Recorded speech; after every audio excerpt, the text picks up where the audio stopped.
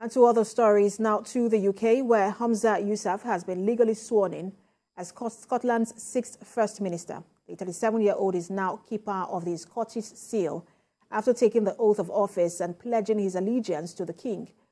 The seal allows the monarch to authorize official documents without having to sign each one. Now, as keeper of the Scottish seal, Mr. Yousaf now has the authority to make decisions on behalf of the Crown, which effectively means he can lead the country with the support of the Scottish Parliament. The ceremony took place at the Court of Session in Edinburgh this morning.